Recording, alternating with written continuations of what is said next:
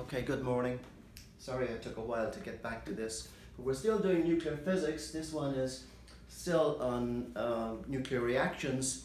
It's going to be scattering cross sections in nuclear reactions. But first, just scattering cross sections for particles. Now, there's a lot of detail here, but they're only small details, but they're very important. And I've picked my way through this way. Somebody else might pick their way through this mess some other way, okay? And also, I try to keep standard notation. I use a little a sometimes for the microscopic cross section, just because people start using the sigma sign, and after a while they begin to believe that this is what we understand when they don't understand what it is at all, okay? So playing around with notation is part of the job, and in the end I'll convert back to the sigma notation for the microscopic cross section, whatever that is. I will clean the board and tell you a little bit more about the physics behind this, with no equations, just discussing what's happening here. Okay, so what we're going to do is we're going to consider a beam of n particles. N is a number. A beam containing n particles per cubic meter, that's a number density, coming in here and impacting a very thin slab of width dx and of cross-sectional area A. This one I chose to be a cylindrical shape. You can change this to a rectangular shape if you want. It doesn't change the analysis. This is the flat case. No particles are skewered off at angles. Everything is straight in a straight line this way. Now what happens is this. In this very thin slab, people call it, I call it a disc because it's round in this case and it's got a width dx. It's going to have a volume by A times dx. That's its volume, okay? So the volume of that little disc is A dx. Now this disc contains scattering particles. In other words, these particles coming in here will impinge on these and they will get their trajectories halted or stopped or changed or something. One way or another, the number coming out here, n dash, is going to be a different number. Oh, actually I've chosen n dash to be something else. I've chosen n dash here to be the number of scatterings, okay? So the number that comes out here would be some other number, call it n1, n in, and then out. So the number coming out is going to be minus this number here, the number of scatterings. So let's say 100 particles go in. 10 particles hit these little red guys in here, and they get stopped in their tracks. Stopped, already bound back. How many is going to go out the far side? 100 minus 10, 90. So there are different n's in here. It's important to realize which ones we're talking about. Now the n dash that I've got here is the number of scattering events. So in this case here, with the number 10 that I gave you as the number that gets scattered, that's the n dash here, okay? So n, the big N coming in, is the number of particles in the beam, people say sometimes. Beam of particles impinging on a disk which has a certain number of scattering particles. Now one scattering particle is going to have a microscopic cross-sectional area of A. So two scattering particles. Now they're never in one after the other. They're always in this kind of direction, not like this. They're going to be like this, making an area of 2 scattering particles. If there are 10 scattering particles, each of cross-sectional area A, 10A is the total cross-section scattering area. Now what's the chance of collisions? The probability of collisions, we can work that out by the numbers as well in a minute. So we have the number density of the particles in here, or depending on where we define it, and the volume of the box, this little disc here, is A dx. Fine. Okay, so the number of scattering particles, the number of scattering events is going to be the number density in the disk times the volume of the disk, which is rho n A dx. dt is A dx. Area A, dx d. It's a cylinder. That's the number of scatterings. Okay, the number of particles that get stopped in their tracks or rebound back, because we're not considering angles in this case. So that the total cross section due to all these particles in the disk is going to be this n dash times the cross-sectional area A, which very often when you look at the literature you see that written as sigma and they call that the cross-section. Well, I'm just changing the notation because people get, as I said, bogged down in the notation. Now, what's the probability of scattering happening? Well, obviously it's the number of scattering events over the incoming beam number. Okay, the number coming in, and some of them are going to be scattered, the n, and then, you know, some of the, okay, let's see what else that. Okay, that's going to be equal to the area of the cross-sectional area of the beam. For example, well, no, actually, when I clean the board, I'll go through the physics behind this a little bit more. So, I worked out this a minute ago. Oh yeah, the total cross-section inside the disk is going to be rho n dv. dv is a dx, okay? Times the cross-section per particle. So, the n over n, which we want to get to, is going to be n dash a over a, which is rho n a dx times a over a, and the a's cancel.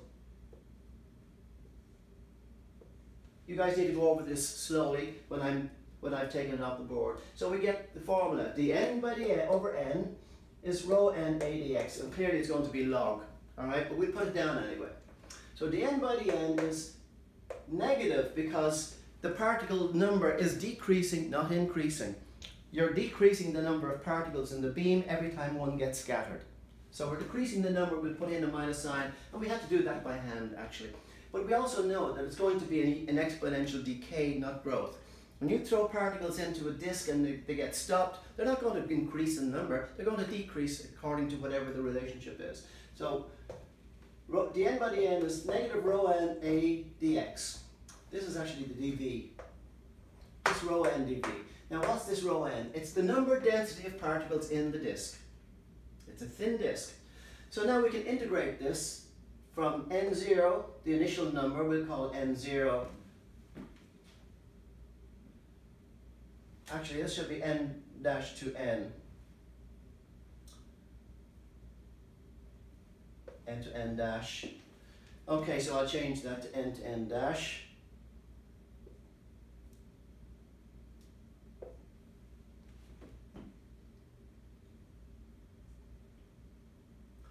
I like the n0 in there for some reason, doesn't matter. Anyway, that I kind of like that notation a little bit better. So integrating out this, we get, integrate that, we just get an x, integrate this and we get the log. Just remember that exponential log of something is the number itself. So to get rid of this log, I just go exponential log something, and that means I go exponential this something. So we get the usual, n dash equals n exponential minus rho n ax. This is the exponential decrease of numbers of particles as they get scattered, as they go through that little disk. Okay, so what was I going to review here today? I was going to review solid angle. That's coming up next. The n by the n, I got that formula there a minute ago. It's for a cylinder and it's flat. We're not considering solid angles yet. That comes up next. And we get this basic little formula. We'll do this one afterwards. And we get this formula, we worked out that this is coming up, actually this is coming up next. That's when we have the curvatures involved. The differential cross section, by the way, is the n by the 6. I haven't gotten to these ones yet. They're coming up next. So let's get rid of this. We're not doing that just yet.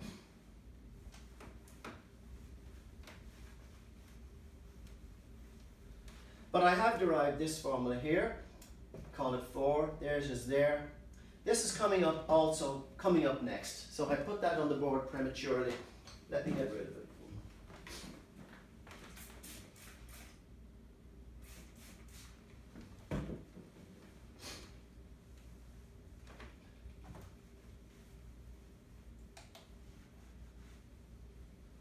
Okay, so now what I want to do is talk a little bit more generally about the physics of what's happening in here, the physicality of what's happening.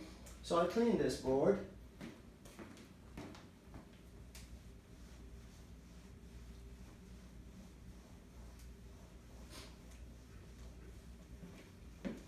And just talk generally.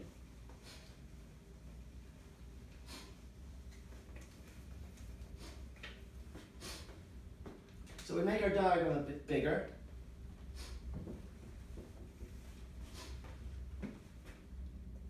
Here's our incoming beam containing n particles, all coming in here, hitting a disk, a thin disk, but I'm going to exaggerate the width of the disk. That doesn't look very nice.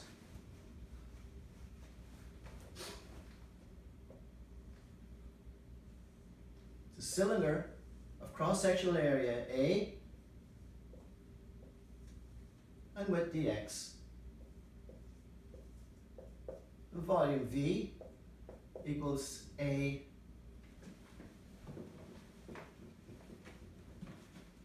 dx. Now let's start putting scattering particles in here. Here's one.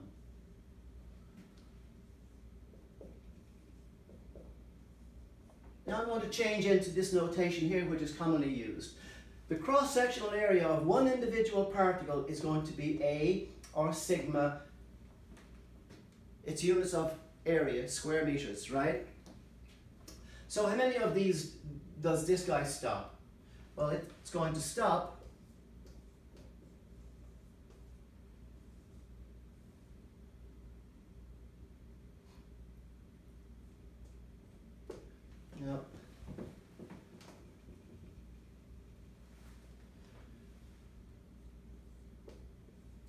that fraction A over A0 is the fraction of incoming particles that this is going to stop, okay? Of this number n, A over A0 of n gets stopped. Now if I have two particles in here, two scatterers, that's going to be 2A.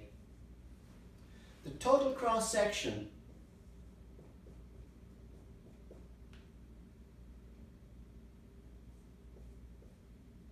if there are n particles in here, call it n dash particles, it's going to be n dash A. So the total cross-section is that, and the probability of scattering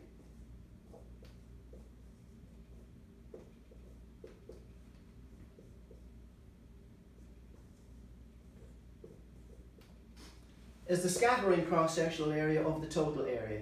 A0 is that area, and the cross-sectional area due to all those particles is going to be that. Now what happens as the particles go in with regard to x, this distance x plays a role as well. The wider the x, the more particles we are likely to encounter. So the formula that tells us the way things decrease with x is n scattered is going to be n in times exponential minus rho n sigma x. And that's the standard formula to begin with, and we'll go on about this in a minute. We'll cover the things that I was going to do. In particular, we'll cover the differential cross-section and solid angle. So that's coming up. We'll leave that one for now.